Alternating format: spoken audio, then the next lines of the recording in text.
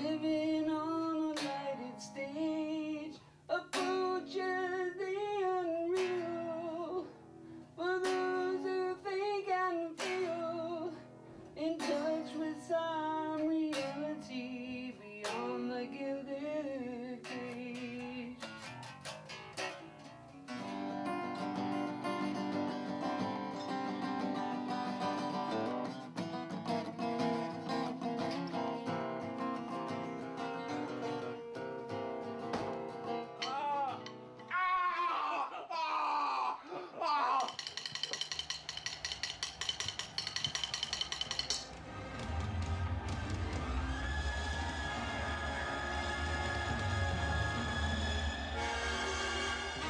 Would you please welcome from Canada, Rush.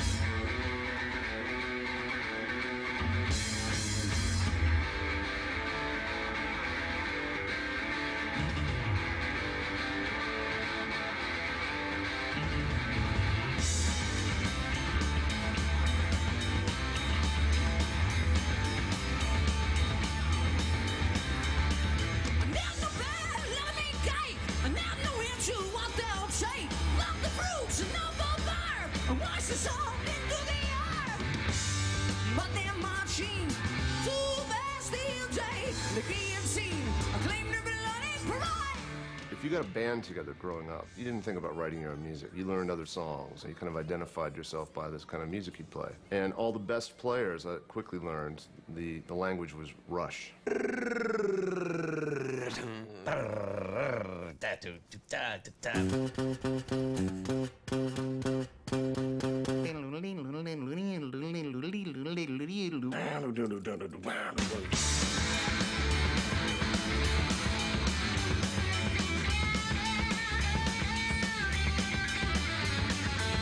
First time I heard Rush, I was like, oh my God, I had no idea this band was this incredible. I became obsessed. They were my gods. I listened to it and I thought, wow, that is amazing playing. My mind was just totally blown. I bought every magazine, I had every record, I cut out every picture, and I would go to sleep at night with Rush on the heads, wake up and it was still playing. Like, I did that. I, Sebastian Bach, was member number 3 of the Rush Backstage Club of Toronto, mother trucker. Rush is just one of those bands that has a deep reservoir of rocket sauce. A lot of bands, they've only got so much in the bottle. They use it up sometimes in one song. These guys were the real deal. Their bottle was so big and so filled to the brim. They were shaking it literally for decades. And still there was sauce coming out.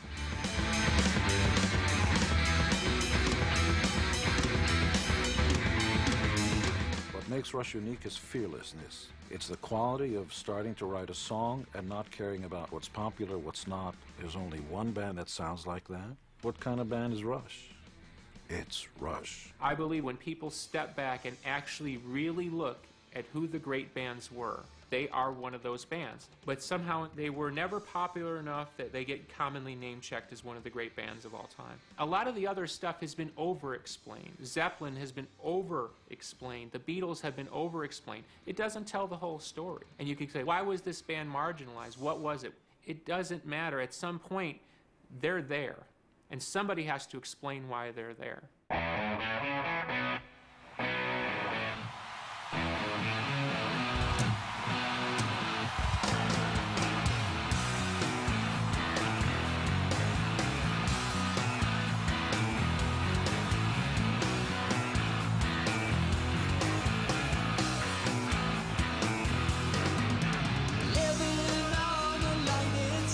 Approaches the unreal. For those who think and feel in touch with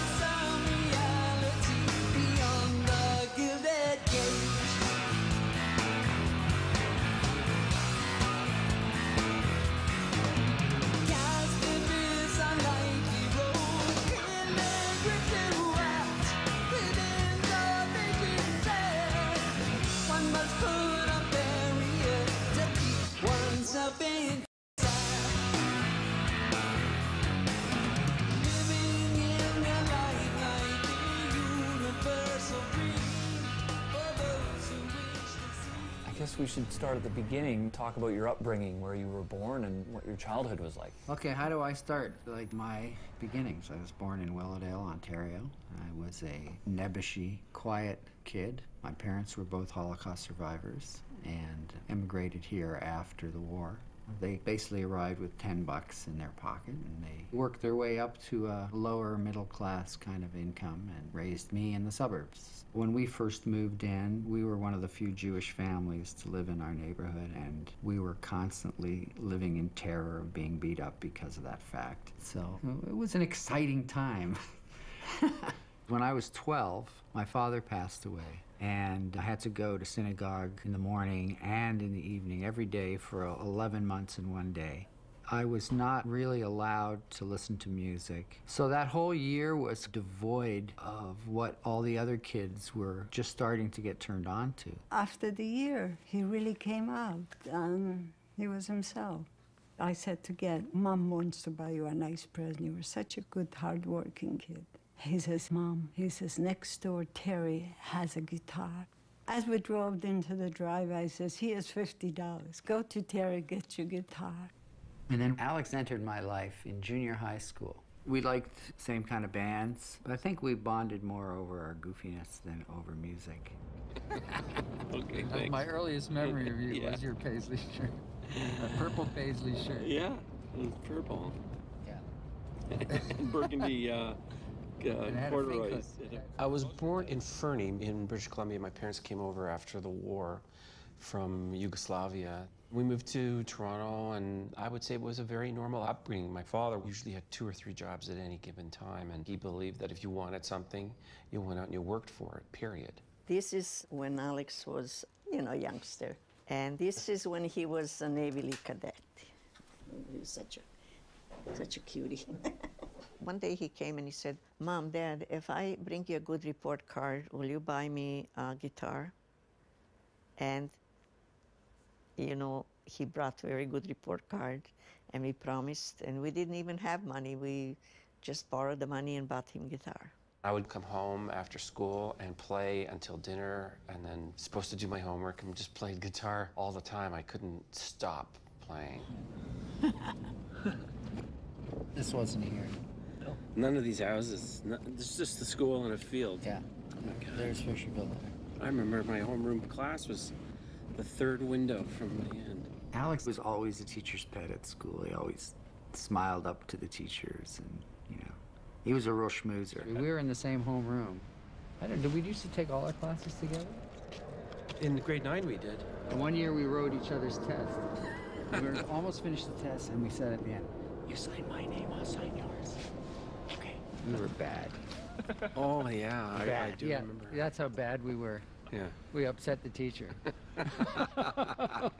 We were very similar. We both felt like we were really outside the rest of our class, the rest of our school, the rest of everything. And then we discovered this manic love for music that we both had. We got this gig early in September of 1968 in this church basement. John Rutsu was a neighbor that played drums. And I asked Ged if he would sit in, because he knew these same songs that we all knew. So I said, sure. I came down, and we were playing this drop-in center in Willowdale called The Coffin.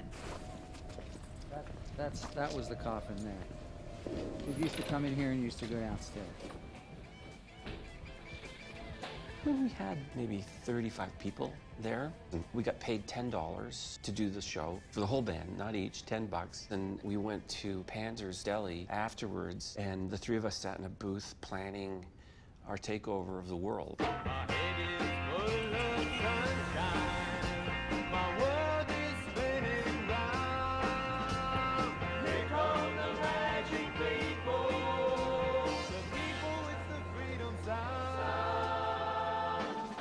When I started hanging around with Alex and John, we would come downtown, and there was a coffee shop in Yorkville called the Upper Crust. A lot of the musicians would hang out there. There was another band that we really idolized at the time called the Poppers. You could see the guys from that band hanging around, so of course we would go in there and order a cup of tea like they were and try to be cool, and, you know, we were just these little suburban hippies. Always playing with your hair, you know, trying to look like you fit in. I was living on Yorkville Avenue, and I had met the guys at a concert in the church hall. Even though they were 16-year-old kids, they were incredibly good players. You know, I was a fan immediately. They were playing the kind of music that I liked. Ray said, "You guys need a manager," and what did we know? And we said, "Yeah, sure."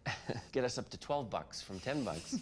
And Ray started booking dances and putting up posters on telephone poles, and we started to grow. In Ontario at the time, with a drinking age that high, the high schools took it upon themselves to create entertainment for teenagers. So there was a real circuit to do. That's really what bands did back then. You played at a school dance, and hopefully you had a repertoire that covered lots of the current popular music, but that wasn't really our thing. I had a woman not too long ago.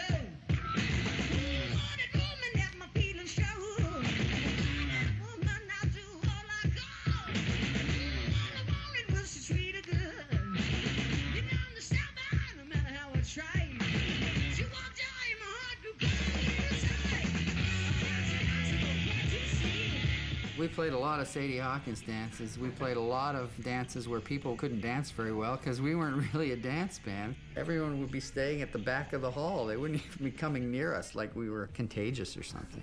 We probably bummed out a lot of people on their high school memories. I was trying to do this full-time and stay alive, and the three of them were still in high school. They were pretty much a part-time band playing high schools on weekends, and they were practicing at Getty and Alex's house. We were rehearsing in my basement and playing with these guys. They weren't Jewish guys. We were really loud, and it didn't sound anything like music to my family. They just thought I was nuts. They thought I was probably a drug-taking freak. So they were scared. They were freaked out. They didn't know what to do. They didn't know how to handle it.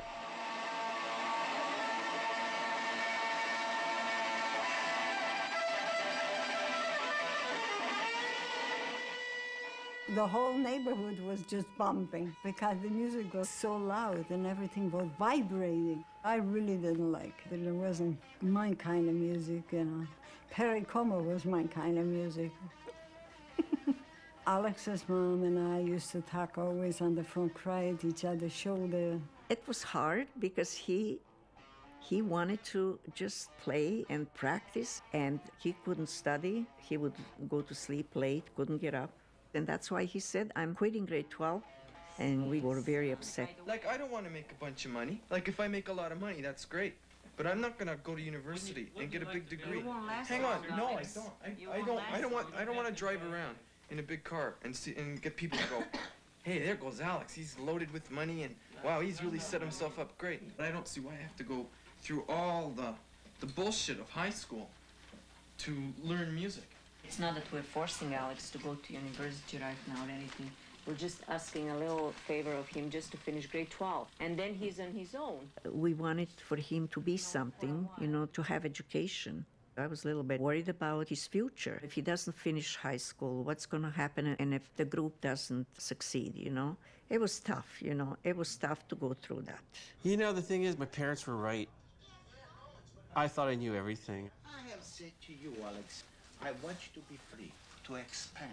You know, they came from Yugoslavia. People were getting killed everywhere. My dad was in prison camps. You know, they came to Canada, and their kids are everything. That was, I'm sure, a great disappointment to them, that I wasn't going to do something that was more professional. The whole idea of leaving school was a stressful decision, but you know, at that age, I was just wanting to be a kid. And there was so much heaviness in my family's life. Being Holocaust survivors, losing your dad at 12. I kind of wanted to run away from that a little bit. To my mother, it was the equivalent of joining the circus, really. She didn't see any music in what we were doing. This was just madness. And she didn't really get it until she one day, years later, saw me on television. And then it kind of, oh, he's an entertainer, you know. Now I understand what he's doing. Once again, we're back at the Laura Secord Secondary School. We've got a great trio of guys here that call themselves Rush, and I think we'll let John, the drummer, introduce the rest of the guys to you right now. Well, introducing on lead guitar and vocals, Alex Lifeson, and on lead vocals and bass guitar, Debbie Lee. And sitting behind the drums here, myself, John Rutsey. Okay, we're going to see in this number if we get you to make a little noise along with us.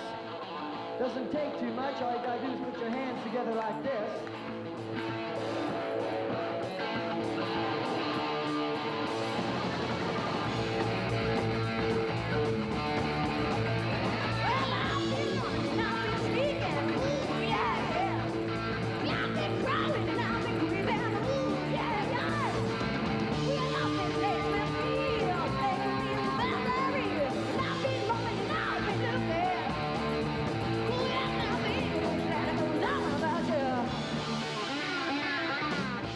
turning point came in 1971 when the drinking age was lowered to 18 from 21 in Ontario. As soon as the drinking age dropped, actually, to 18, it was right at the time we turned 18, so we could finally start playing in bars, which were better paying, more serious gigs. See, what happened is Yorkville got shut down by 1970. They wanted to rid that area of hippies and the clubs as it shifted onto Yonge Street and down on Queen Street as well. And as soon as the drinking age went down in 71, it invited a whole different kind of music, because a drinking crowd wants a different kind of entertainment than a listening crowd. You wanted something harder and heavier. So a whole new world grew. The scene in Toronto was vibrant as far as live bands go. There are a ton of live venues. I went into a place called the Abbey Road Pub, which was on Queen Street, and saw Rush one night, and I remember watching them going, wow, there's something going on here. We went from playing a couple of high school dances in the course of a month to playing 6 nights a week with matinees on Saturdays sometimes, and playing 4 or 5 40-minute sets. We started to get a little more experimental with music, and that was great because that's really where we learned our chops. Gonna do a number called Garden Road for you.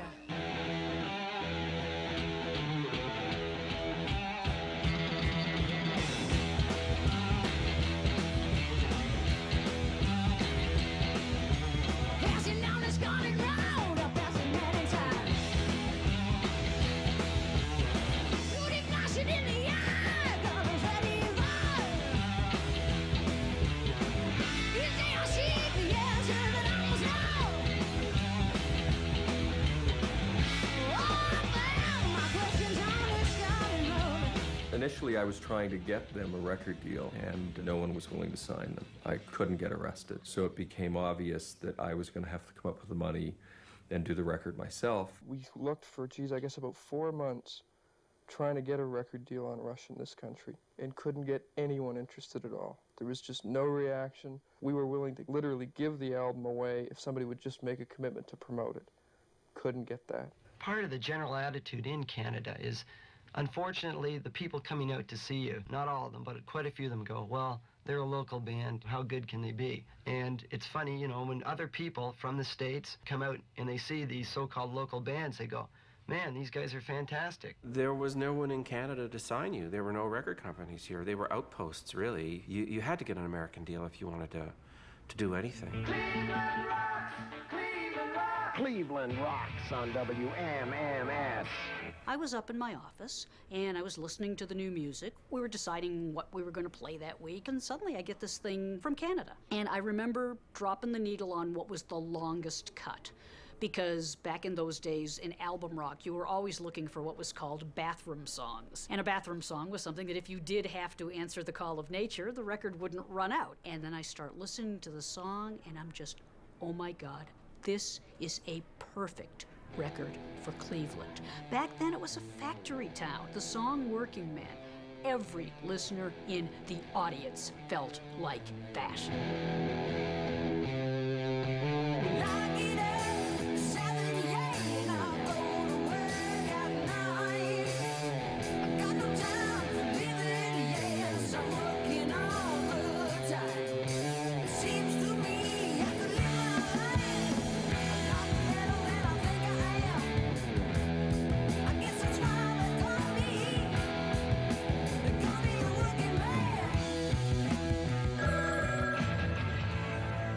Phones light up immediately. When's the new Led Zeppelin album out? No, not a new Led Zeppelin album. Canadian band, Rush. Every time the record gets played, people are calling. Where can we get one? Where can we get one? We had this cult following going already. June 1974, I was working at Mercury Records in Chicago. It was a Monday morning, and on my desk was an album. There's a note that comes along with it. It says here, this is the first album by a Canadian group called Rush, and that it's already selling in Cleveland, and they're looking for a deal in the United States. An artist and repertoire person who would normally listen was not in. So they took it to the, the least qualified guy, me. I put on the record and got blown away. I said, get the president of the company on the line. We should sign this band. And he said, don't make a deal with anyone until we talk. And he loved the record, and he really wanted to sign us. By the end of the day, we had worked out a deal, signing the band like within 8 hours of hearing it. We went from getting this offer to getting an advance to buying equipment. Everything was happening very, very quickly. I don't think that John really felt comfortable with what was happening. You know, we talked about musical differences, and he was a much more straight-ahead rock kind of guy. He was more into Bad Company, whereas Ged and I were more into Yes and Genesis and Pink Floyd and bands like that. You know, if we'd stayed on the Toronto local circuit, we probably would have stayed together, and that would have been fine. But suddenly things were turning a page. John was not a healthy boy. He had sugar diabetes. Of course, like any teenagers, they like to drink and whatever else. He was not taking care of himself. And I took Geddy and Alex aside and Ray, and I said, we have to replace John for his health. We can't put him out there on that tour, or we'll be bringing him home in a box. So I discussed it with John. Of course, he was heartbroken, but he understood.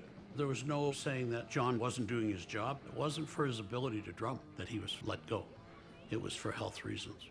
It's like coming to the end of high school, and you're with all your friends in high school, and you think, oh yeah, we'll know each other forever. And then everybody just goes in their own direction, and you know, for the most part, you never see those people again. It was a big deal. We had an American contract. We were going to go to the States. We only had less than a month to find somebody and get them in shape for us to go on the road. We needed a drummer. Let's put it like that.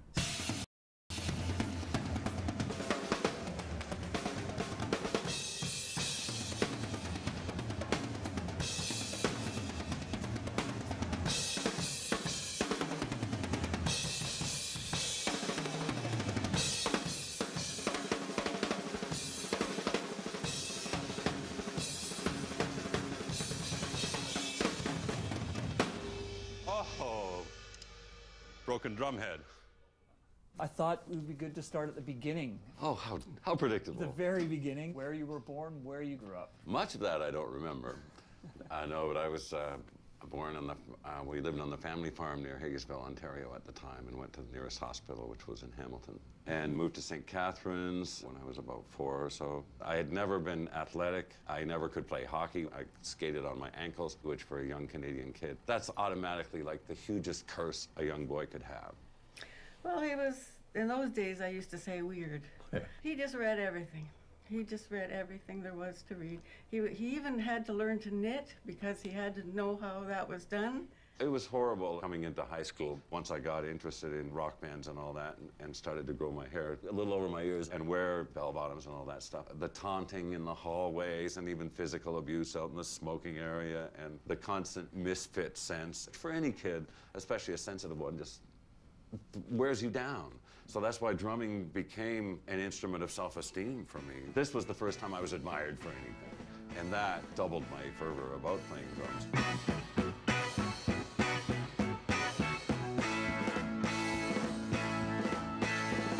Fortunately, I was in a very serious band at the time called J.R. Flood. We practiced all weekdays, and then weekends we were playing high schools around Ontario or the Knights of Columbus halls.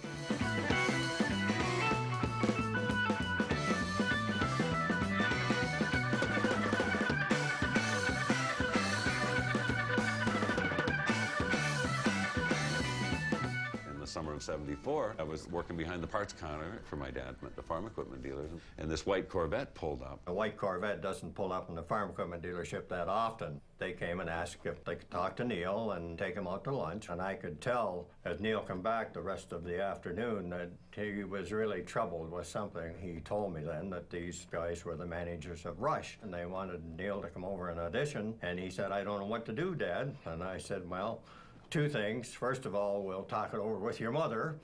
But secondly, as far as I'm concerned, this is your passion. This is all you have wanted all your life." And I said, "I guess there'll always be a parts department here, so I think you've got to go for it." So I borrowed my mom's Pinto. So perfect. And loaded my drums into that and drove up to Ajax. So this car pulls up with this kind of gangly guy with really kind of short hair. My first impression was that he was kind of goofy. I remember thinking, God, he's not nearly cool enough to be in this band. I had Rogers with 2 18-inch bass drums and everything set up really high and kind of weird looking. And I was kind of weird looking. And then he started playing them and he pounded the crap out of those drums. I mean, he played like Keith Moon and John Bonham at the same time. And I was blown away. As soon as he started playing, he's playing these triplets and he was so good. I think it's very common for musicians, especially in your early years, to feel that you totally blew it. And I had that feeling I could have played better, I should have played better, all that stuff. But They picked me.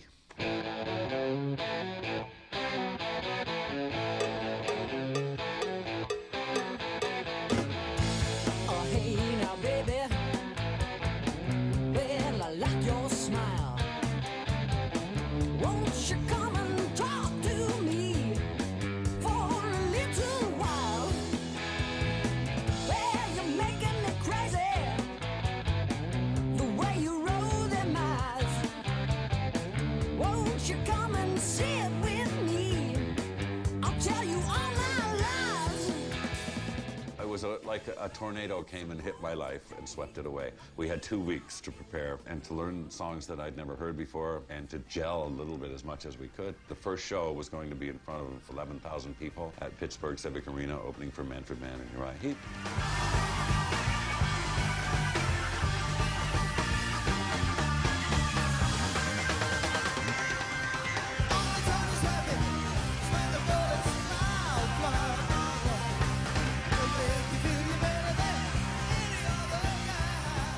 Found that the biggest rock audience was Midwest. And we gave Rush the perfect audience to come into. It was a great rock audience, you know, and they loved their rock music. We had a dressing room that was just a small kind of room under the stands at the far end of the arena, away from the other dressing rooms. We had this tour manager, Howard Ungerleider, who would come in from New York, and he was teaching us how to be professional. I remember Howard saying, well, you know, you can have booze or something, and they'll supply it for you. And we went, really? Okay, cool. I ordered like a little bottle of Southern Comfort, and I think Alex ordered Blue Nun wine or something like that. I remember taking a sip of this stuff, and it went straight to my head, and I was completely dizzy. And we hit the stage. By the time I kind of came to my senses, the set was over and we were off, and I had no idea how well we'd played. My immediate thoughts were, God, he can sing high, was my first thought.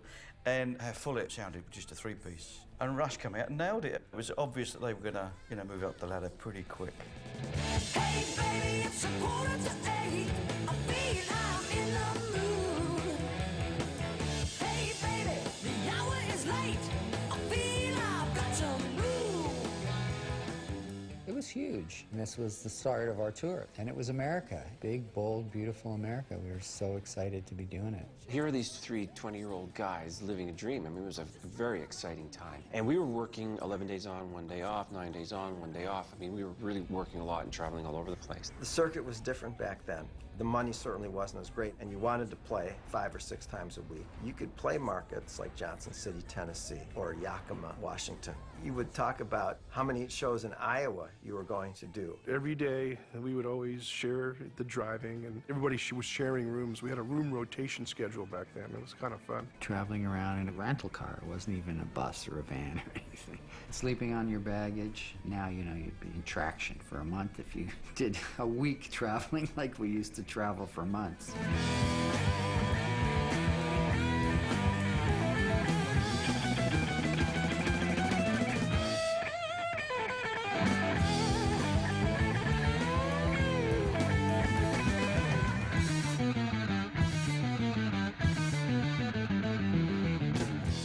Of an opening act back then was hooking up from circuit to circuit. Sometimes you didn't know where you were going because sometimes your gigs would run out and you'd be in the States waiting to find out if you're on another tour.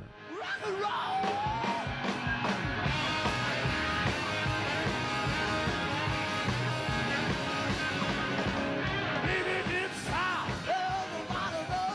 As soon as we heard that first Rush record, we just like, what is this? This is like Canadian Zeppelin. Yeah! What the hell is that? And we literally said, we want that band to open Canada. We then took them across America. With Kiss, we probably played 50, 60 shows in the first couple of tours, where they were just this weird band from New York. And we got very, very close.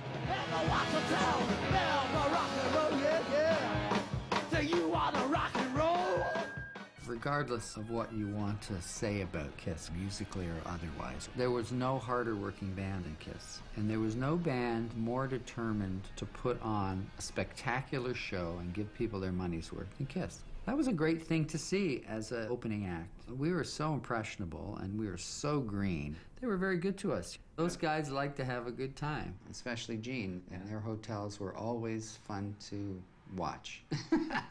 Every night after the show, the girls would line up. My God, you can even be an ugly bastard like me and get laid. And none of the Rush guys ever did it. I just never understood it. And I said, they're not gay. No. Farm animals? No, that's not it.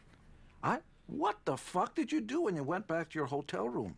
I mean, I even remember one night, it was in Milwaukee, I think, and there was a female bowling league sharing the same floor. And they're walking around in their nightgowns and their doors, the hotel room doors are open and they're drinking. And all the guys are rushing by, they're in their rooms just watching TV after a gig. They probably woke up the next day going, God, these Canadian bands sure are boring.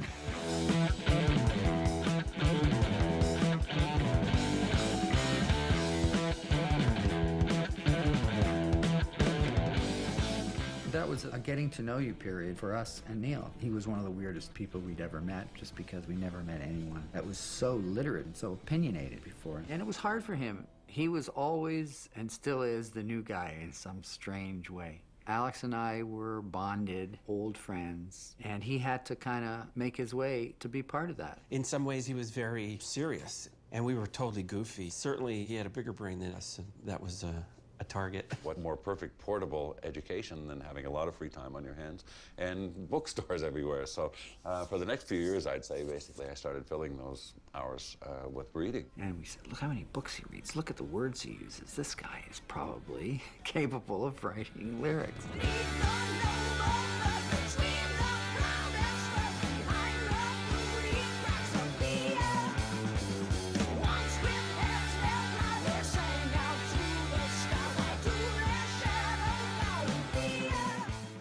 Really stimulating, but really a mouthful to sing in the kind of rocking style that we were doing at that time.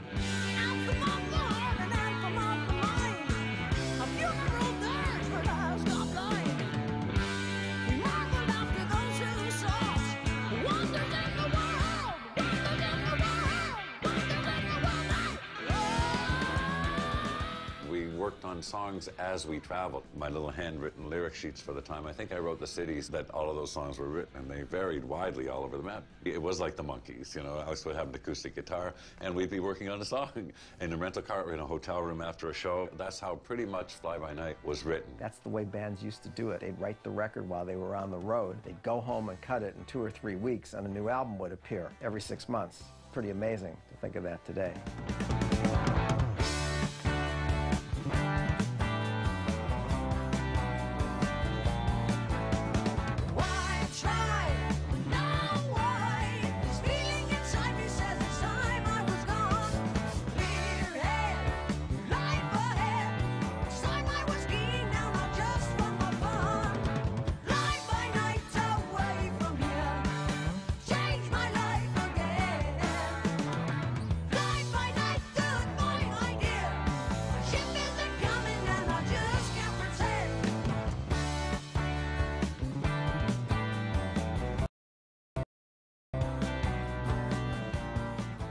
Fly By Night was a little different from the first record, so the record company wasn't sure if we were developing in the correct way. They wanted us to be more like Bad Company and not so much like this weird thing that we were becoming. Bytor and the Snow Dog, what the hell was that all about? With Bytor and the Snow Dog, that was the start of writing in more of a thematic, multi-piece idea. And then with Crested Steel, we did the whole side, the Fountain of Lamneth, and the Necromancer was kind of like that. It was the start of those longer pieces. Neil had come up with this concept, and we had to put it all together and make it work. And it seemed like just an evolution of where they were going. I thought it had amazing potential. It's a dark record, but it was certainly a good record, I thought. But that view wasn't shared by everybody. I know we played Crested Steel once for Paul Stanley. We just got it. We played it in our van for him one night, and you could see that he didn't get it. A lot of people didn't get it, and we wondered if we even got it. I think we were pretty high when we made a lot of that record, and it sounds like it to me. My eyes have just been opened, and they're open very wide. Images around me don't identify inside. Just one blur I recognize, the one that soothes and feeds. My way of life is easy, and as simple on my needs. Caress of Steel was not well received by the record company. It was not well received by our agents. Everything took an awful downturn, and it was off the crest of a wave too, because we were so in love with what we'd done, you know? We were so into it and so proud of it. When Crest of Steel pretty much met a deaf ear, the ensuing tour, we were opening acts on smaller tours and playing backwater clubs, and we called it at the time the Down the Tubes tour. You would find yourself in places like Battle Creek, Michigan, playing to 20 people, wondering why you were still continuing. Everybody thought that it was over, that audiences were becoming smaller and smaller, so we thought the end was near. At that time, Ted Nugent was also not breaking. So the two of us played a lot of small clubs together. It was a pretty depressing tour. We were kind of lost, figured that we would probably not survive to see another tour.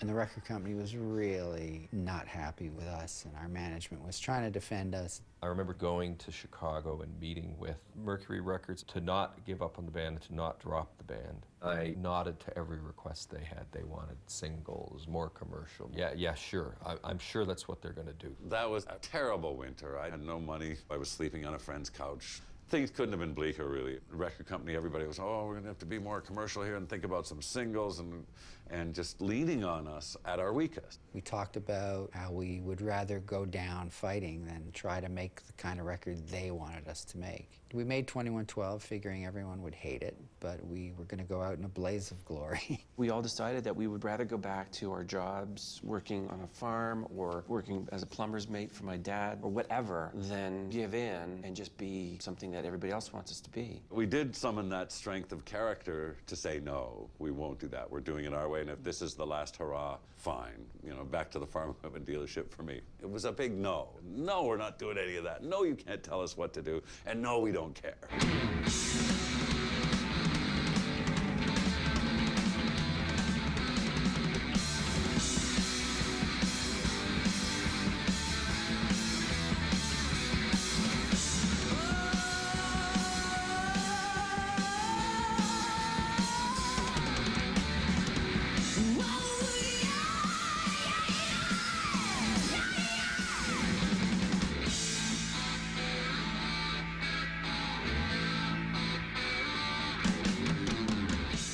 When the record company heard a full-side concept, like the first side of 2112, people panicked. They thought, wow, we're screwed.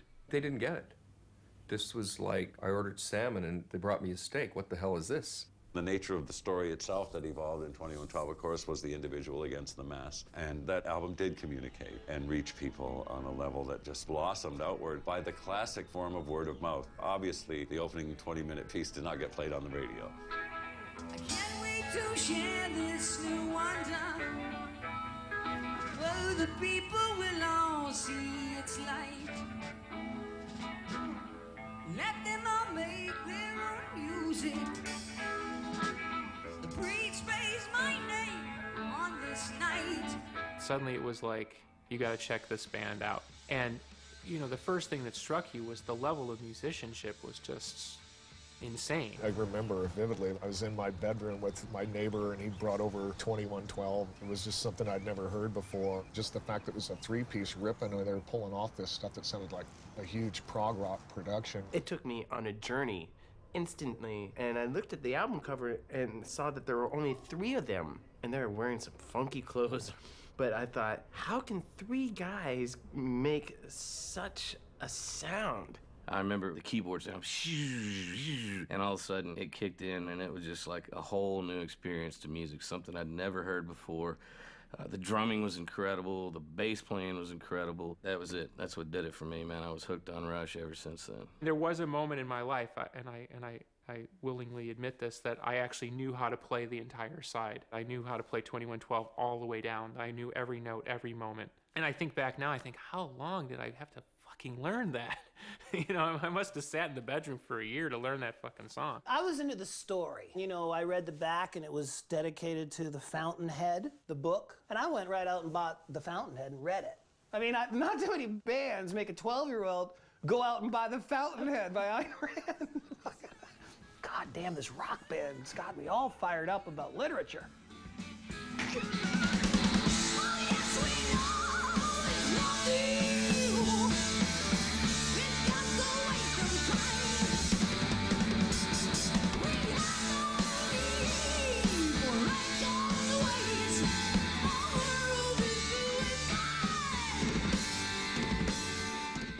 doubt, the concept record went through the roof. And they were right. 2112 really bought us our independence. The record company has never been in on a single session that we've ever done. In fact, when we're done, it's all packaged and they accept it the way it is. They have no choice. That somehow was the plateau of untouchable. Nobody thought they had the right anymore. So yeah, 2112 was absolutely the passepartout, you know, the skeleton key that opened that door that we could close behind us. Okay, from now on, we do what we want. Attention all planets of the Solar Federation. Attention all planets of the Solar Federation. Attention all planets of the Solar Federation. We have assumed control. We have assumed control. We have assumed control.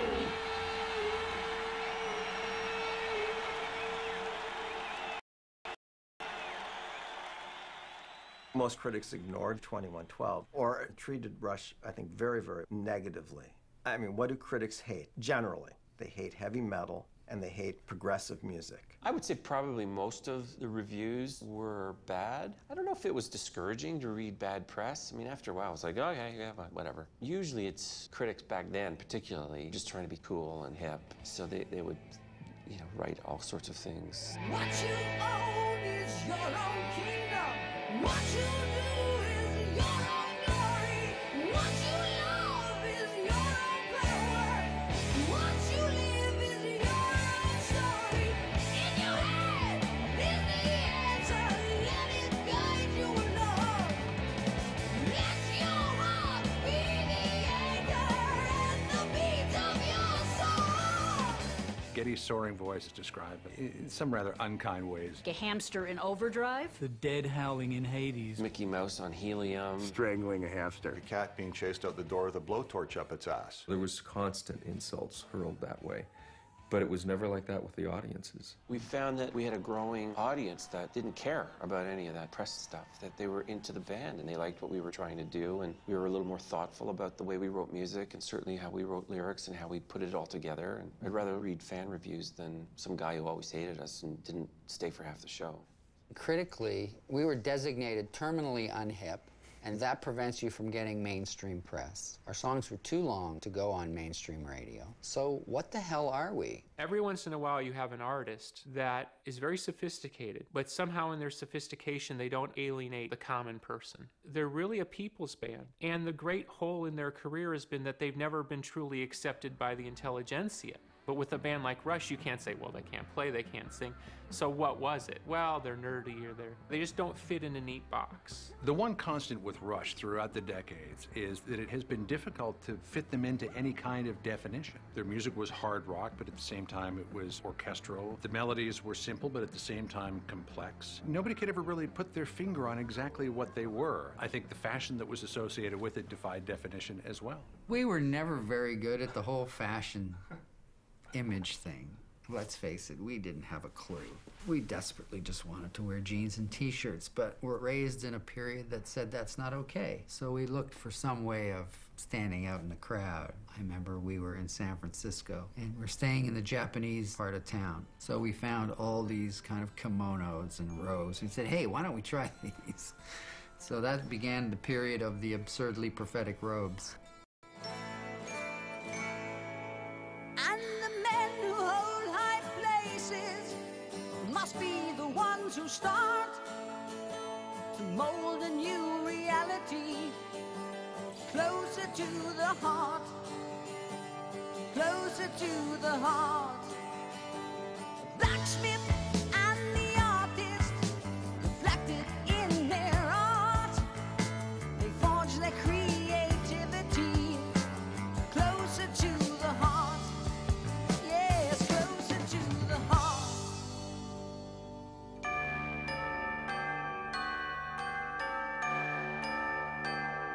These were the salad days because we were transitioning and we could feel it. The world was expanding for us, starting to record in England, starting to get success in England, and to go over there and to actually have a song on the charts and play Hammersmith-Odeon was really gratifying because all of our heroes were English rock musicians. So that gave us a tremendous amount of confidence.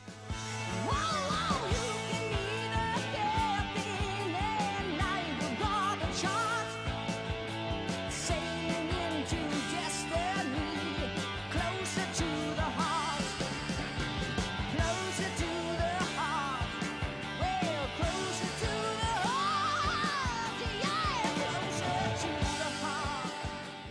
records progressed, the palette got bigger and bigger. Neil was constantly changing and adding to his drum kit, and we had more choice of guitars and acoustic guitars. Bass pedals, the keyboards developed every time we went into the studio. Ged was staying on top of that. The first time I worked with the band, it was a three-piece. I think we may have had a cowbell.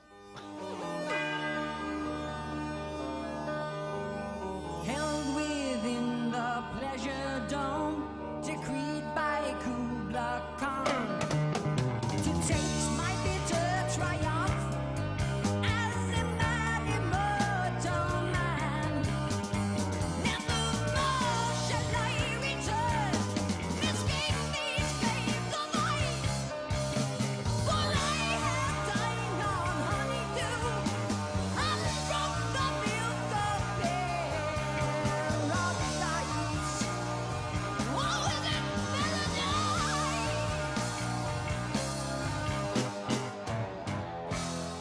You know what really helped us get out of that robe period was touring with UFO. They made fun of us relentlessly, and they would hold up signs and make fun of our lyrics, and I would go up to my microphone and there'd be a pair of furry slippers nailed to the stage beside my mic. And they used to call me Glee, and guys would be at the side telling me, "It goes perfect with your robe, Glee." It was good for us because, you know, you go on stage thinking maybe there has to be some other thing, but in the end, it is always back to the music for us.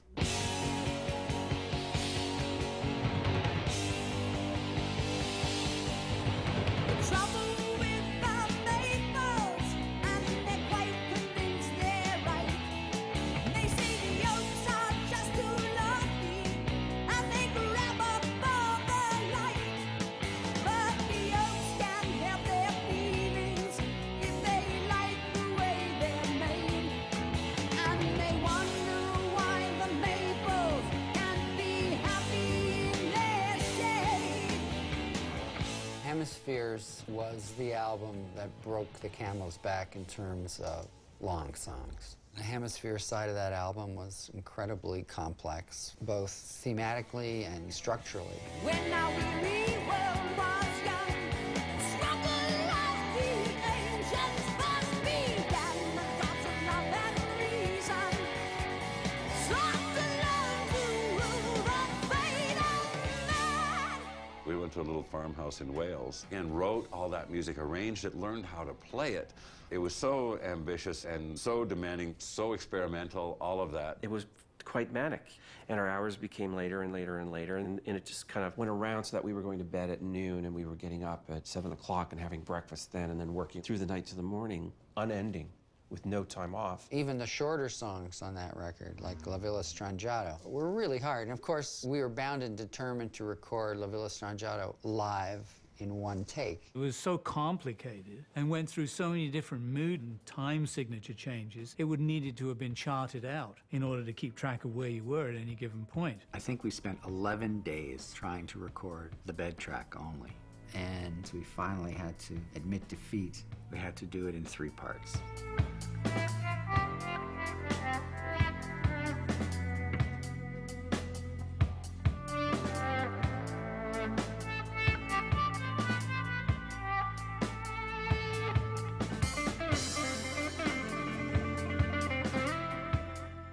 That one kind of slow, open soul that Alex plays, the way he built that up had a huge impression on me because he was creating a mood by playing very, very sparsely and just slowly amping up the intensity. I just thought that was the greatest thing in terms of lead guitar dynamics and phrasing. I see them as the high priests of conceptual metal. Big influence. Huge.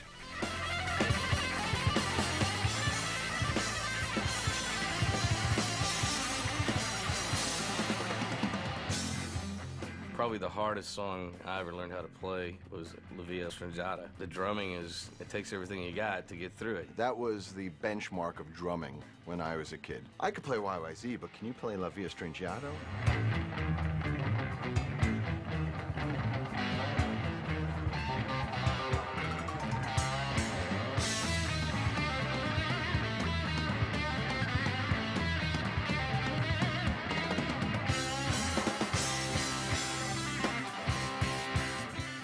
written material that was really a little beyond us, considering our level of musicianship at the time. And that was the thing about Rush, we're always overreaching. When you listen to early Rush, I mean, it was like the riffs were simpler.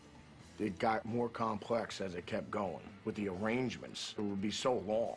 You know, it'd be like the boys would be up there going, we did write this, didn't we? You know, it's like, what part of the song are we in? If you could learn those songs, that was a stepping stone to just about everything you needed to know. If you could play those songs with some proficiency, you could play pretty much anything else. Just eerily precise. Everything was just right on the nuggets. Like, I bet if you went in with a computer, Neil Peart would probably be right on the beat to, like, an atom. Or at least that's how it sounds when you're listening with the headphones. You're like, oh, he's not even human. Geddy Lee is still my favorite bass player. And be like, wow, that guy who's shredding the bass is also singing and playing the keyboards with his feet and hands. And he would move his microphone a lot with his nose, which was, he actually figured a way to use it. If it weren't for the nose, I don't think he could have done the keyboards and bass and singing. I really don't. I think the nose was what enabled him to get the microphone where he needed to be. He has a big nose. Props to the nose.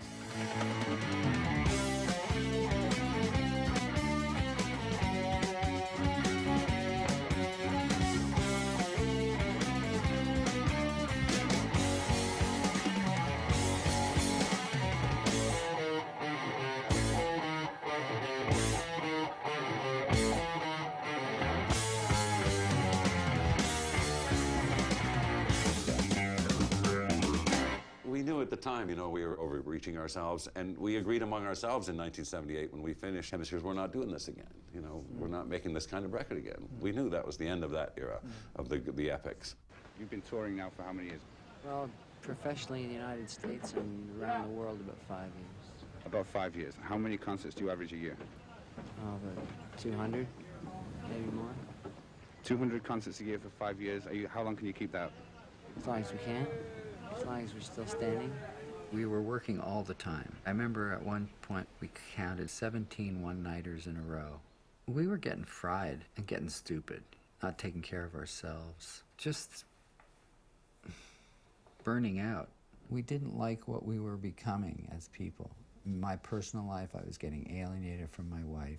We were just starting to have kids. And once you start introducing children into your life, you can't be so selfish. You just can't. I think we all cherish the fact that we're pretty normal guys. I got married when I was young. I had a family early. I introduced Geddy's wife to him when we were teenagers. Family was the most important thing to me in my life. We were trying to remember music is just one of the things we had chosen to do with our lives, not everything. If we'd kept going like that, we would have crashed. Something started to break. And I think the heaviness of Hemispheres made us want to run away from that kind of album. So we ran from Hemispheres straight into Spirit of Radio.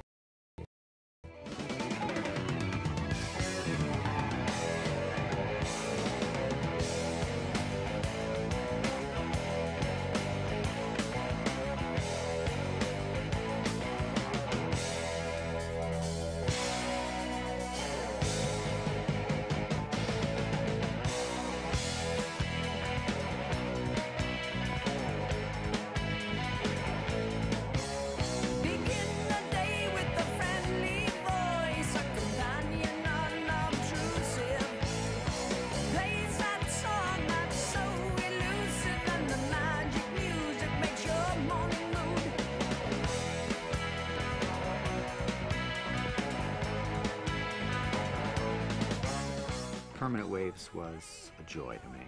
We were in Canada, you know, our families were close. That's when we discovered the studio, and the songs just came together.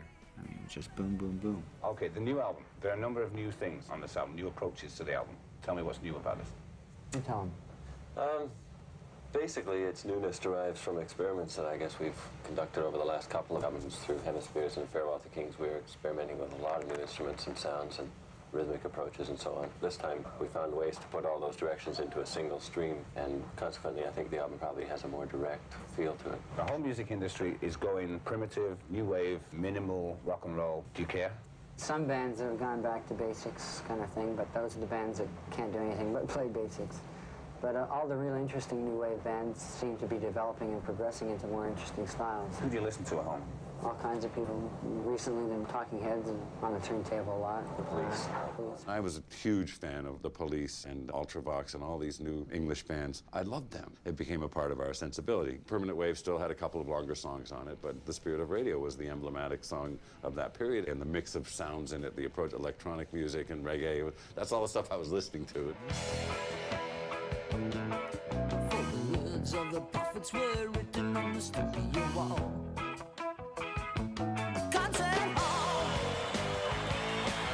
Seem to have that knack of being able to use time signatures at will and yet make them feel seamless. If you're changing time signatures and your audience aren't really aware of it, then you've got something special. Rush finds a real interesting way of sort of drawing a straight line through the song, whether it's melodically or rhythmically. When you put together the sound of the band being so recognized and their ability to make sure that there's a lifeline for people out there that can't quite tap their foot to an odd time signature, that makes what Rush does genius when it comes to still being able to be played on the radio.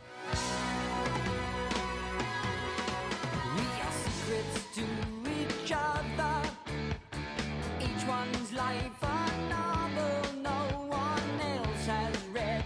Even joined in bonds of love. We link to one another by such slender threads. I think Permanent Waves was, in a way, the most important stepping stone, because just like Caress of Steels to 2112, there would be no Moving Pictures without Permanent Waves first. As I define it, that's when we became us. I think Rush was born with Moving Pictures, really.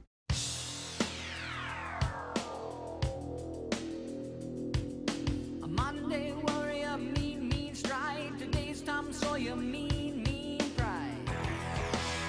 It represents so much that we learned up to that time about songwriting, about arrangement. That's when we brought our band identity together, too. How we like to play individually and as a band at the same time. Now, when I look back on those songs, I'm glad to say to people that I will never get tired of playing Tom Sawyer, because it's always difficult to play right, you know? And anytime I do play it right, I feel good.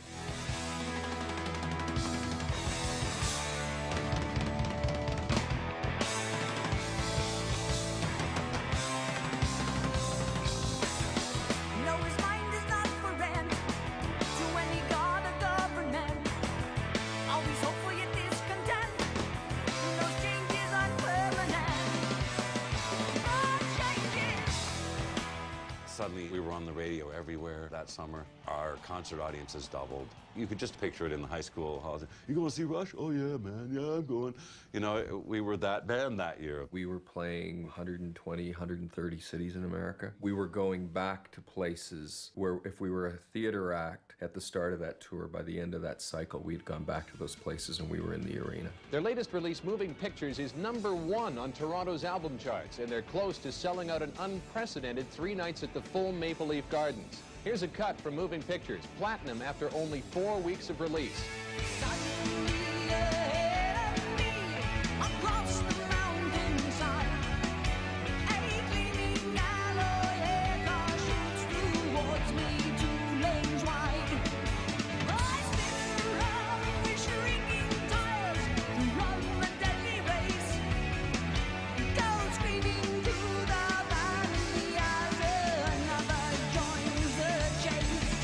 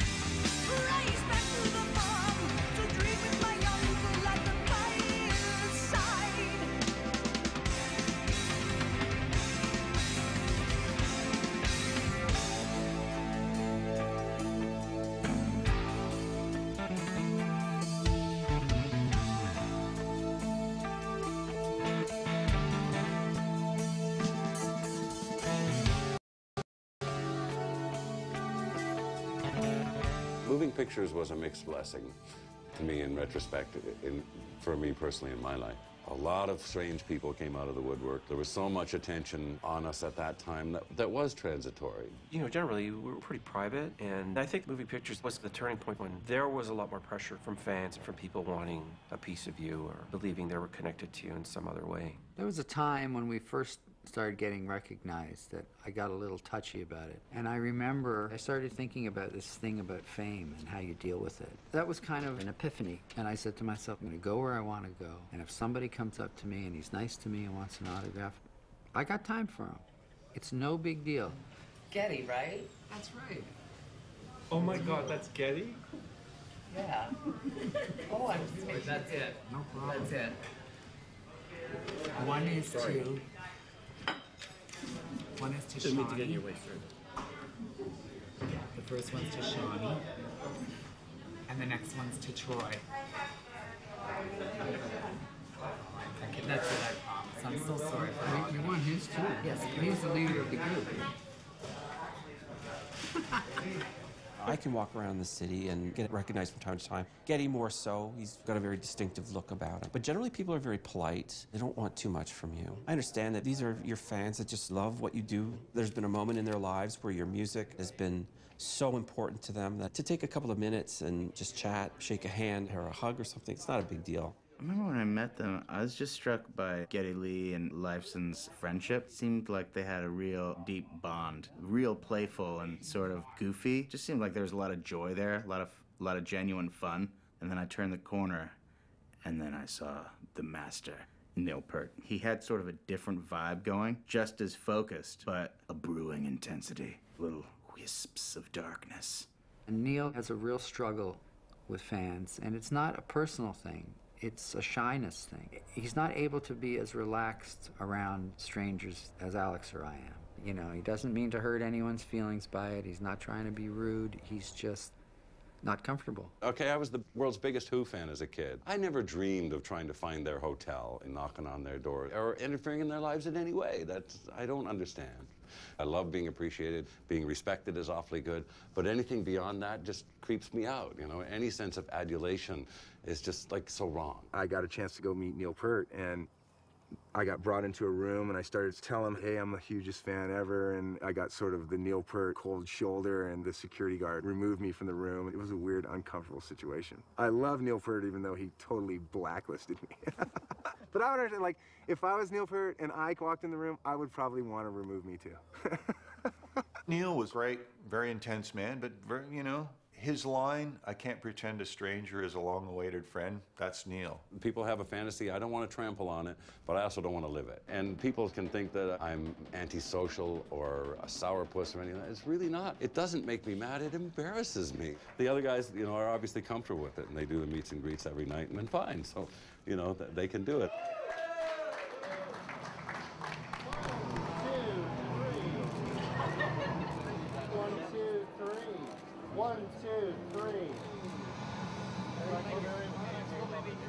I am so appreciative of our fans. I bless their hearts every single day. But they're hard to analyze as a group because they're so different. We have hardcore fans, the old fans that have been there from the beginning, and they're usually male, and they are really intense.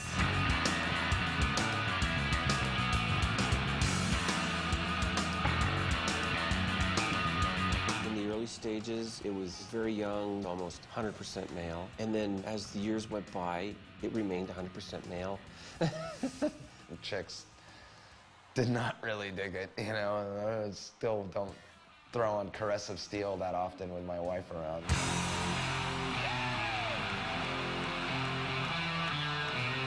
Tonight is my 113th Rush show. The last time I missed a show anywhere in Europe was on the Signals tour. Tonight will be the 7th on this tour. Been to 2 in America, 1 in Canada. Did all 6 in the last UK tour. My name's Pete. I'm from Cleveland, Ohio. I just had my 100th show in Stockholm.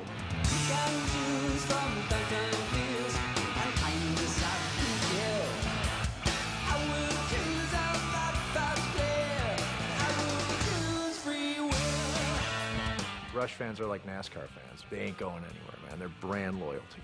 They are a cult band. When you go to a Rush concert, there ain't anybody leaving until the song is over. They're waiting for their favorite part, they're nudging their friend, they're going, look, he played it perfect. They're riveted to the band. The band have that relationship with their audience, where their audience really feel like the Rush lyrics communicate to them, make them feel like their experience is heard. I have this memory of sitting in the basement with my mother. I actually said to her, I want to play you a song. And it was very hard to ever get my parents' attention or anything, so it was like a big deal. Will you please sit here and I want to play you a song? And I played Entre Nous, and I gave her the lyric sheet because I wanted her to understand that this song was connecting with me on some level. When I was 16 years old, I wasn't as emotionally open. I was very withdrawn. So something about that song allowed me to say, somehow this song is almost like it's written for me. Music when you're growing up is like such a strong part of like, what do you like? What's your deal? What's your identity? Rush seemed to be just a complete added dimension of not being just obsessed with girls and hair and shit like that, you know what I mean? They seemed to be kind of smart. And of course, fancying myself as a really smart kid, I was like, oh, that's my deal. Not so clearly charted, it's really just a question of your honesty. Yeah, your honesty. Glittering prizes and endless compromises shatter the illusion of integrity. Yeah, and when you're hearing like lyrics like that are so earnest and sincere, talking about honesty in art and asking some of the tougher intellectual questions with that great music behind it, they really offered something in rock that was in short supply. And plus, they sang in French. On Circumstances, plus c'est la même chose. That was pretty tricky. You didn't hear that on any Kiss records. It's like the dude is singing in French now. I can't even figure out his English. It wasn't for everybody, you know, and it wasn't necessarily cool. You were kind of like a Rush geek, you know, a music nerd, a kind of nerd, and it was sort of nerdy music, I suppose.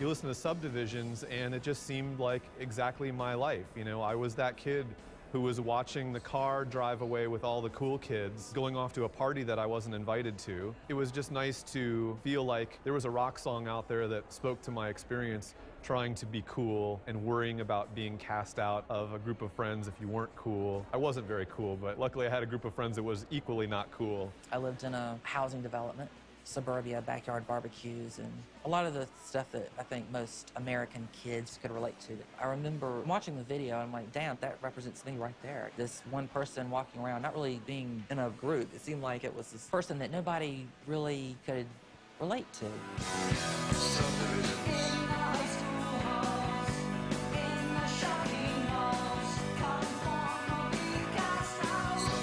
The thing I loved about Neil was he took very complex metaphysical themes and he was able to put them in a way that everybody could understand. And whether he was ripping off Shakespeare or he was quoting his own heart, he was able to do it in a way that never felt snobby or always felt like he was in the room talking to you. Words can carry different freight for different people, of course, but those who do have the sensitivity to pay the kind of attention to lyrics that I put into them, it's wonderful to connect that way, to feel that you're not playing down to anyone. We've always had the impression that people are just as smart as we are, so if we can figure this stuff out, they can too, you know, and we're not being that terrible damning word pretentious. We're not pretending anything. This is really what turned us on this year, you know. Lyrically, it's always been a reflection of my times and the times I observe, but everyone is a reflection of me.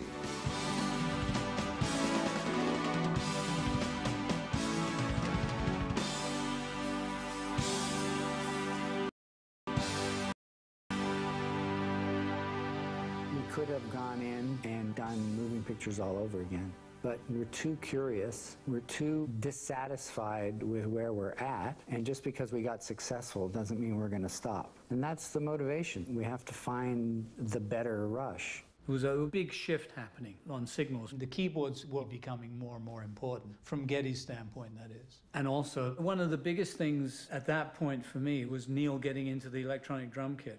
Didn't really appeal to me. I wanted to still have that element of the basic acoustic band. We'd been working with Terry for 10 years at that point, and we really felt the need to expand and see what it was like to work with other people. And it was a very tough transition because we were so close. Really, Terry was like the fourth member of the band. It was Neil who broke the news to me on the bus, and he said, you know, just think of it like a, you know, boyfriend and girlfriend. They want to split up for a while and have a break from each other. I was surprised because I figured we would figure it out and we'd move to the next level. But it was time for a change. And I didn't really want to do an electronic band, which is where I thought it was going.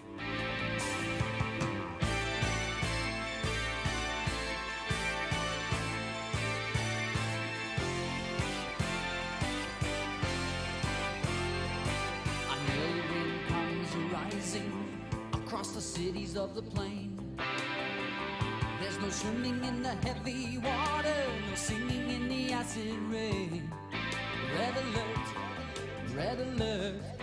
To be honest with you, I'd never really heard of Rush in England. I was a pop producer, so I was kind of bemused when I got the call to come and produce them. I was coming from that whole British 80s music scene. I was trying to bring them into line with what I perceived to be the contemporary modern pop music, the new technology, the new keyboard sounds. We all loved the music of that time. We were young enough to, and we didn't have any protective nature of what Rush was, that it could never be allowed to be influenced by new wave music or could never use an African rhythm. There was no such thing as that doesn't suit Rush. Those words have never been uttered.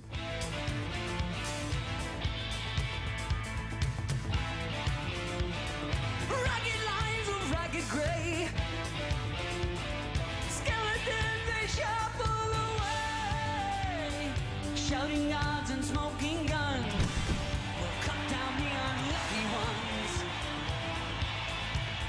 Synthesizers and technology became a way of sparking your creativity. I liked it because my need to write melodies is more satisfied writing on a keyboard. As a songwriter, you're always looking for an angle to give you something fresh. Coming from a trained keyboard background, you always felt kind of left out in the rock world because keyboards really weren't that cool. Rush was one of those bands that the way they started integrating synths seemed wildly exciting to me. And wow, this can actually fill the role that what a guitar player would have done. Eats up the mid-range rhythm section space. I'd be hard-pressed to think of someone else who's done it like that. Once the keyboards and the shorter songs became more of their sound, that's when I kind of moved on to other things. I didn't like it, and I still really don't like it that much. And Geddy would spend a lot of time on the keyboard, and as a bass player, I love the bass. And so when my favorite bass player is playing the keyboards, I'm not that psyched about it. Well, I love the idea of the keyboards. When we first started, I think as that part of our sound developed, there were times where we just got on the wrong track. Alex and I had some real disagreements about how profound the keyboard should be, but Power Windows is a really important record because it was the final and essential blending of keyboards and guitar to me for Rush. With Power Windows, I found it really, really difficult to work around the way the keyboards were developing. Why am I looking for a different place? I shouldn't be looking for a different place. What's going on with these keyboards? You know, they're not even real. It's not even a real instrument. The more we think we know about, greater the unknown. We suspend our disbelief. We are not alone. Mystic rhythms capture my thoughts, carry them away. You know, I love the synthesizers, and I actually think it's just as important as any of their other work. The ultimate thing that people were saying was they kind of moved somewhat away from the rock, and they kind of got a little bit more in the middle of what they did. To me, you know, Rush middle of the road is still somebody else's left field. There are certain periods of Rush that are more universal than other periods. Now, you could say on the one hand that maybe they're better records, Maybe that's the best Rush. Moving pictures got us into a much broader world of rock fans. And when there was a shift, we lost some of those people. But we realized after time that there was a core of our fan base that was as curious as to where we were going as we were. And those are the ones that have sustained us, you know, through all these years. And I can't fault them for not wanting to be a prog rock band for another 15 years. They had different periods. That's what makes them interesting.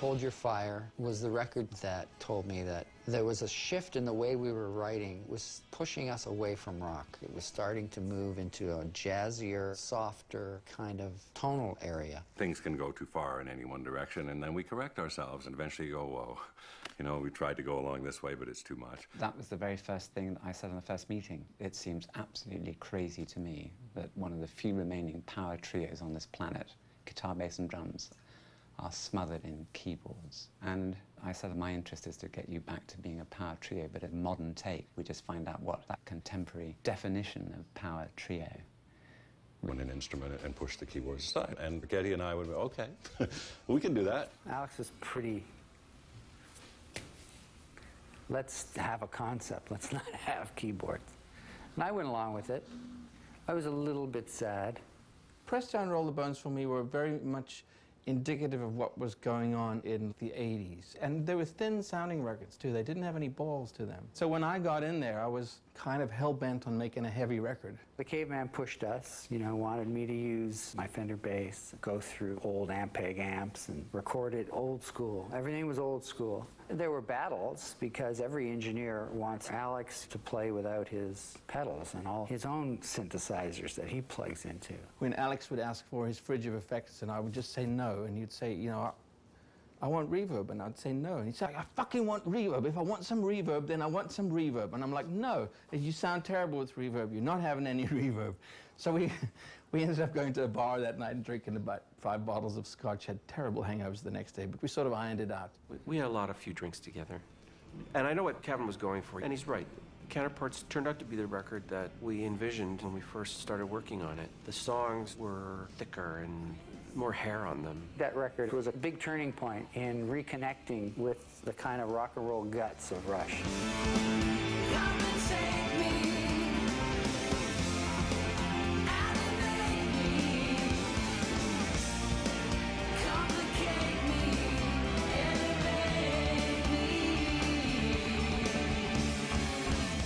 The opening song, Animate, I think is one of our all-time best. I love the drive of it, I love the arrangement of it, but I was starting to get conflicted about my own drumming at that point. I'd been working so much with sequencers and with click tracks for so many years, and I had developed really good precision of time. But I felt a stiffness because of that metronomic need. But I didn't have the looseness that I wanted to hear out of my own playing. After so many years of being an amazing player, Neil could have clearly just decided not to play drums until it was time to go play a Rush show. But instead, he cared enough about what he did to try and break down his current technique and work with Freddie Gruber and sort of reinvent his playing style.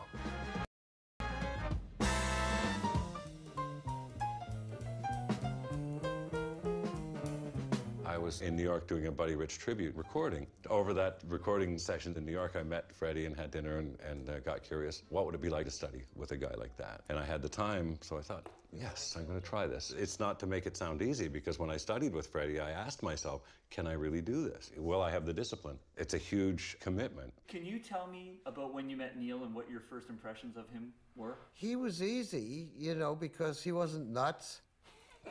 And I was, you know, and it was like, you know, it was fun. It didn't have to go to some strange land. We never played the drums.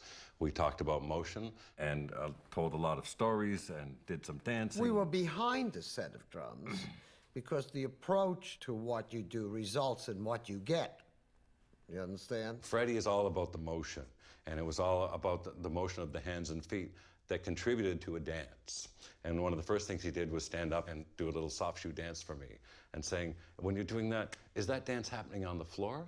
No, it's happening in the air. So these were revelations to me to start thinking about not just the hit, but the motions between. Time is linear. It's not.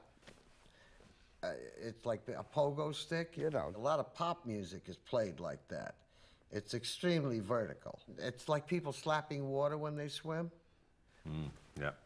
It doesn't Inefficient motion. breathe. Has Let's a- put it this way. You can have a beautiful body and look marvelous. Thank you. But if you're not breathing, it's not alive. You know? So you got to at least put the breath in there, huh? I can play a simple beat now, completely different from how I would have played that simple beat 15 years ago. Not that. There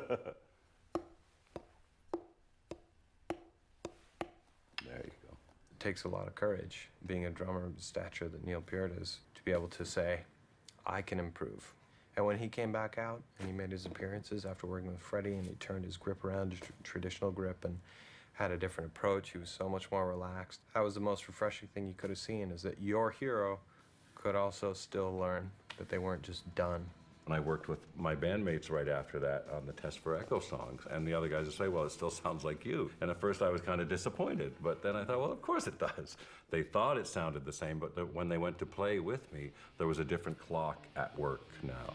Driven day and night in circles, spinning like a whirlwind of leaves, stealing in and out back alleys, driven to another den of thieves.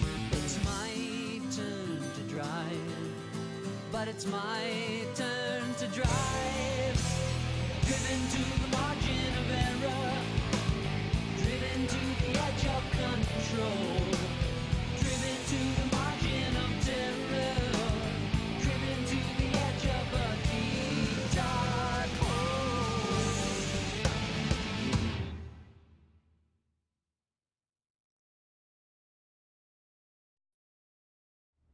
In mid-August of '97, we finished the tour earlier that summer, and there was a message to call the office. It was urgent. One of the girls from our office told me what had happened.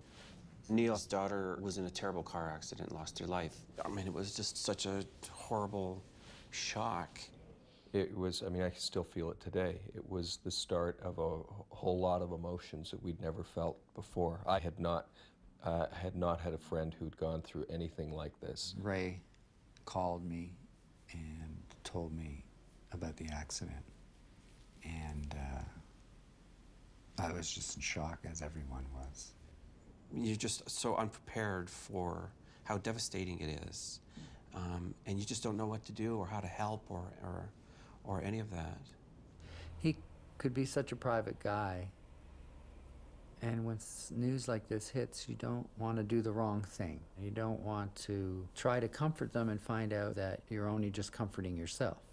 Everything to do with the band ended at that moment. It just didn't seem important. It was not something you even thought about thinking about. They didn't really know what to do with themselves, so they left Toronto. They got away from all those reminders. And then Jackie got sick. After she passed away, he was lost. And so he ran, he got on his motorcycle and ran. When his wife died, he had to do what he needed to do to just find some kind of peace. He embarked on a long, very, very painful journey, just going and going and going and going.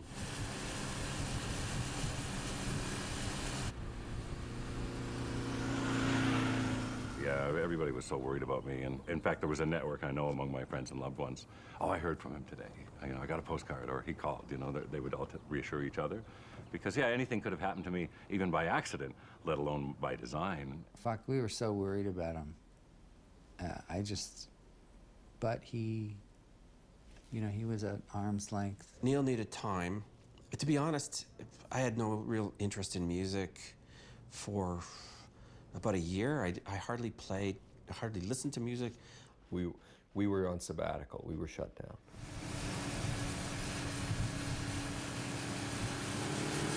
Basically, we're talking about a journey that stretched 55,000 miles, starting from Quebec and going up to the Arctic and around Alaska and out Mexico, across all of Mexico, from Baja across the whole Mexican mainland down to Belize. I go to the small towns and the back roads, generally stopping for the night in hotels along the way. And I don't think in that whole 55,000 miles, I don't know if I was ever recognized once in a little town in a gas station or a motel or a diner, because I'm just a guy sitting there with a hat on reading a book, you know?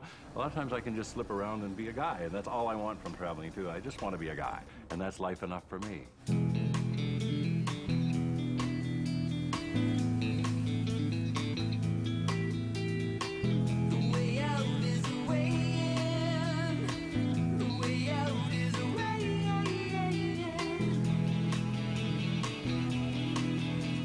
Travel has always been known as a soothing balm, you know, and even motion from the time we're little babies, you know, we want to be rocked, and if a baby's crying, you can take it for a drive in the car and it calms down.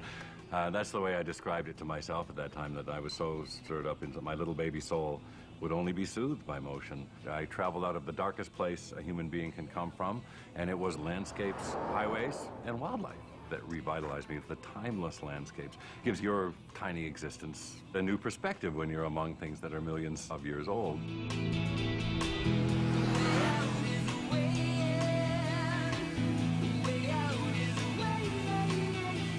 remember getting postcards from him from wherever, and he was using different names.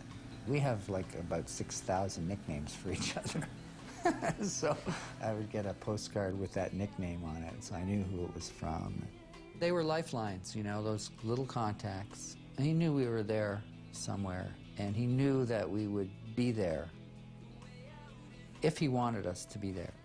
All he had to do was reach out. As far as the band was concerned, as things went on, it seemed less and less of a possibility that we would get back together, and it looked like, you know, the band was, basically it was 4 years that the band was done. Oh, I thought it was over. You know, Alex and I would talk about it once in a while, but there was no point.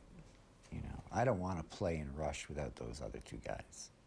You know, there's no replacing anybody in this band. It's just not possible. It is the band, the three of us, you know. Even though he's the new guy, he's just as important. Those two guys were the most stable thing I had, my family and loved ones, and those that dared to stay around me through that time. And so hard to, you know, I would have walked. My concern was just that he would be okay. And I thought it was pointless to think about it beyond that. After, I don't know, a year and a half, whatever, 2 years, I sensed that he would do it again, that he would be okay. I don't think you work that hard to be what most people consider is the best in the world at something and not go and do it again one day. I didn't know if it meant that it would take 5 years or 10 years, but I thought that one day he'd have to do that again.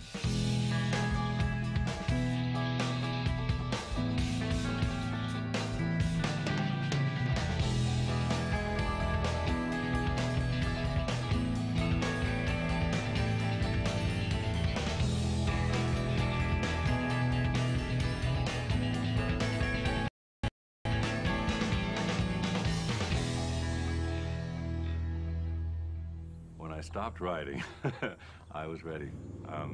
Traveling all that time. It was when I came to rest, and I came out to California and met my wife-to-be, and I got some stability there, and with Carrie's help, then realized that I was wanting to work again. That's basically what it took. I had to stop moving first.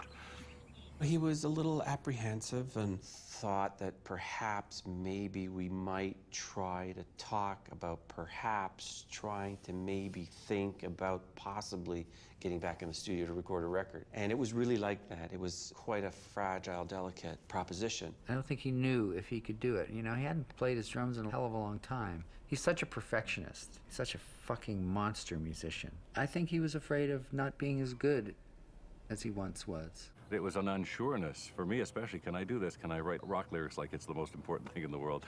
Can I slave over and over and over on a drum part to refine every detail of it like it's the most important thing in the world?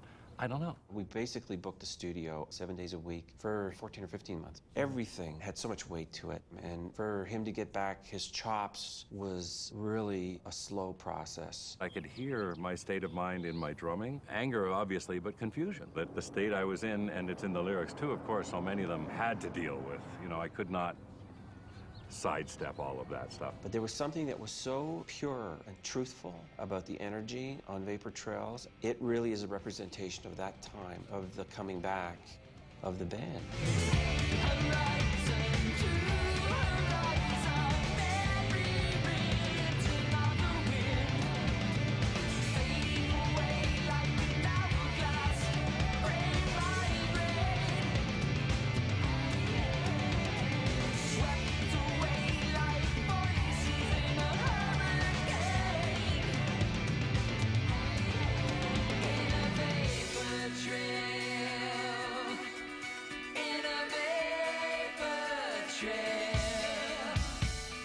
Coming back to the stage is way more difficult, because also that's the essential existence of a band, is on a stage. I've come back to that many times, and one of the things that keeps me from quitting touring all the time is that's what a band does. So coming back to the stage was the biggest recovery possible. Thank you. And good evening. Hartford, United States of America, nice to be back here. It's been quite long enough, I think. That was in Hartford, Connecticut on the Vapor Trails tour, and it was such a dramatic thing after all this that we'd gone through, that here we were at our first gig back on the road, and we never even thought we would work again. I think it was one of the few times we've had a group hug before the show. It wasn't lost on us that getting to that point was almost impossible. So, you know, we kind of looked at each other, gave each other a hug, and said, okay, let's go.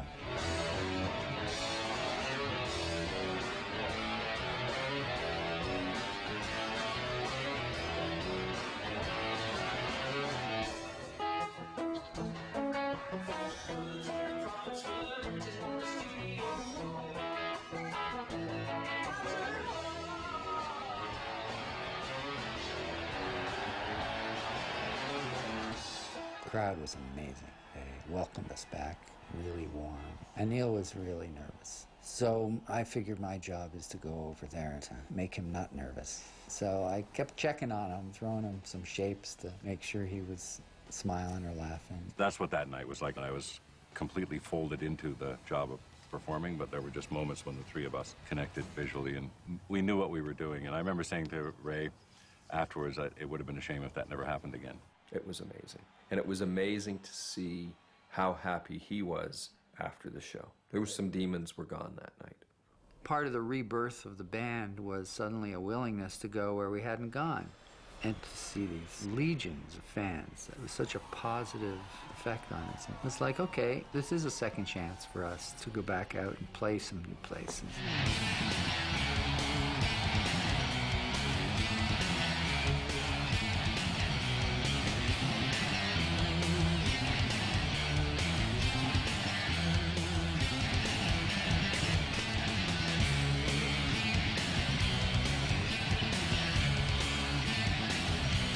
We had no idea going to Brazil of any popularity that we might have. And then the Sao Paulo show was 60,000 people. I mean, by far the largest audience we singularly have ever played to. There was a sense of wild, tumultuous, impossible masses of people, but so locked in a unified way that it was just magical. We elevated.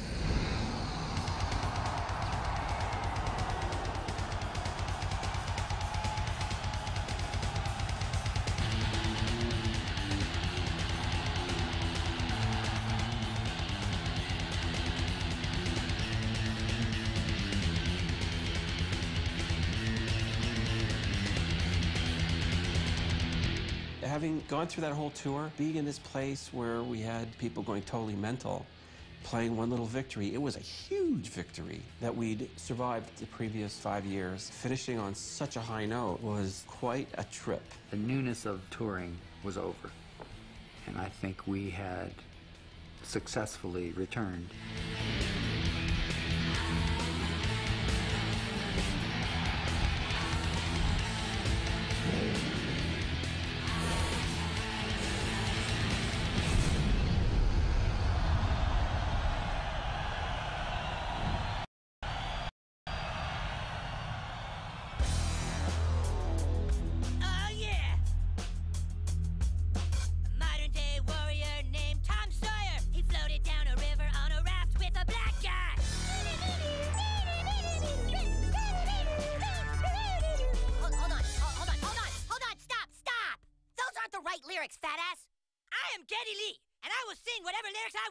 There's a lot of people who were 18 in 1978, guys who were crazy Rush fans. They're in positions of relative power now. They're raising their hands and going, yeah, I want to be on this bandwagon now. I always was there. Now they had the ability to actually bring it to more people than ever before. My guests tonight have 24 gold and 14 platinum records.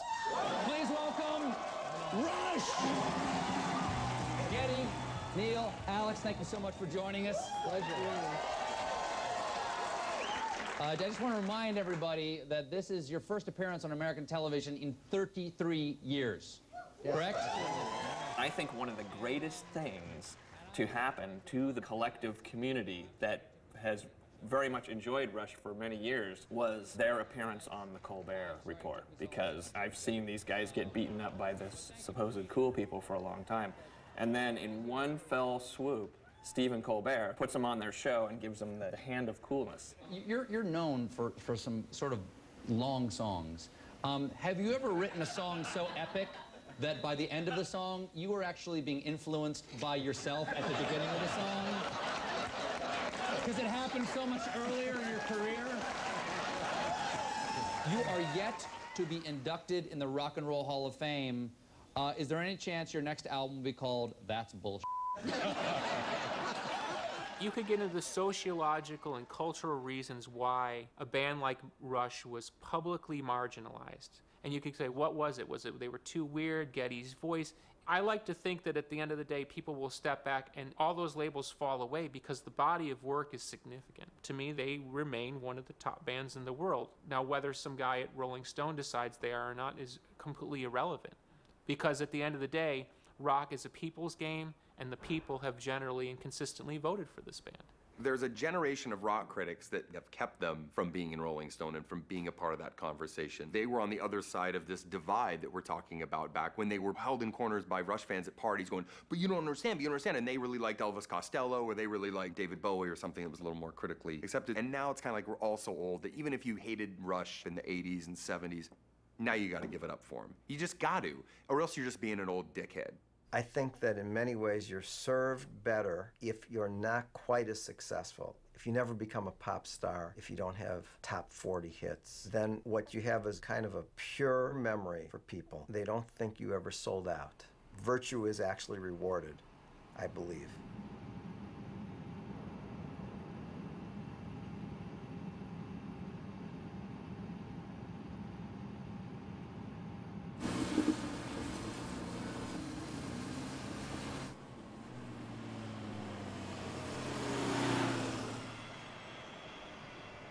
The thing with us is we've always walked along the shore of the mainstream, and we've been attached to it and connected ourselves to it time and again, but we've always been a little bit outside of it. We had our own stream, and it wasn't the main one, but it was not too far away from the main one. I always like to consider us the world's most popular cult band. The Rush fan, while it's a stereotype that it's like mostly guys who like heavy metal, there are many devoted female fans. It's kind of like a giant club.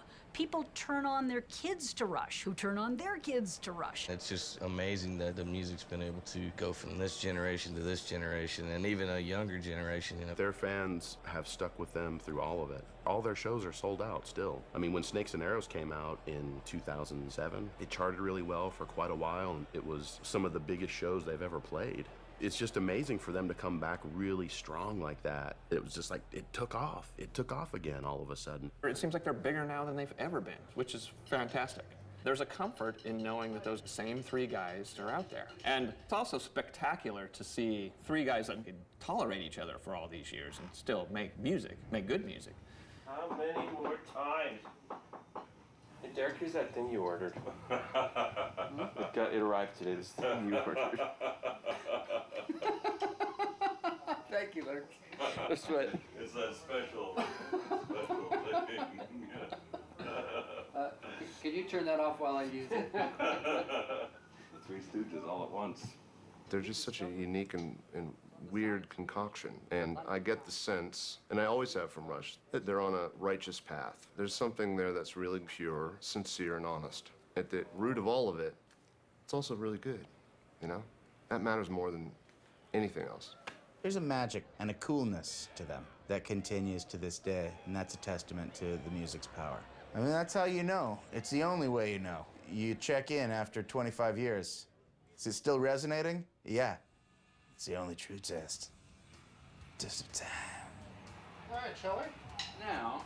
What now? You mean now? I mean right now. Now? I can't go on now. I've got things to do.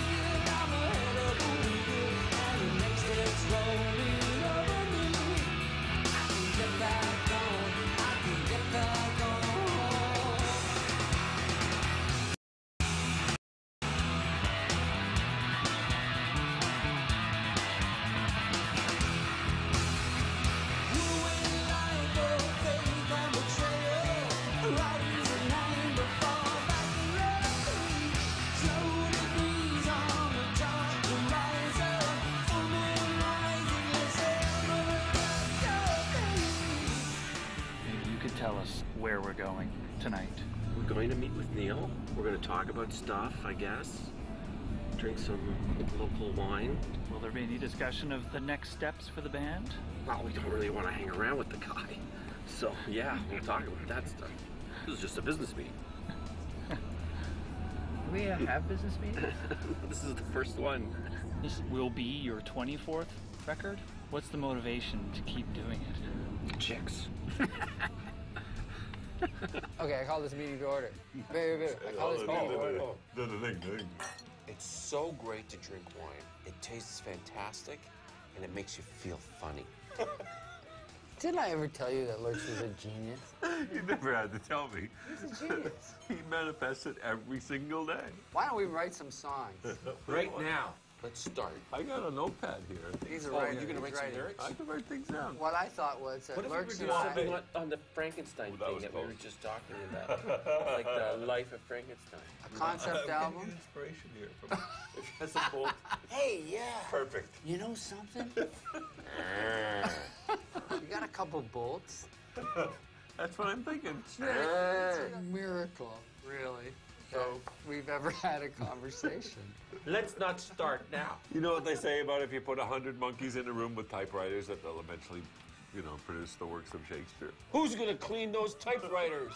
We're getting into a weird area here. Because Monkeys, defecation. I don't know you anymore. I understand. It's like working with a whole new person. This relationship is... I'm so sick of you guys. I just feel really This was really helpful for me. Yeah. This is fantastic. I'm working through something emotionally, Yeah, me too. psychologically, and this really helped me. Yeah, a lot. and I quit the thank you. fucking stupid band. And that's it. I'm out of here. Okay, take your smokes and go then.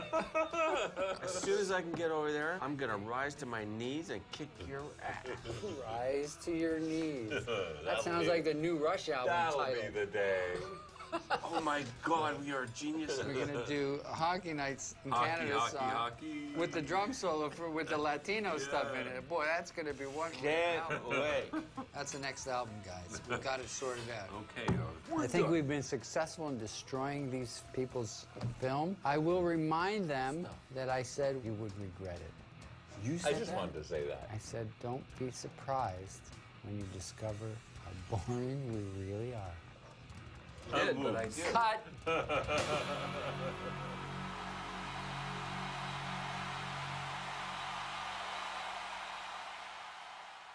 Now I like Rush. The louder the better. No?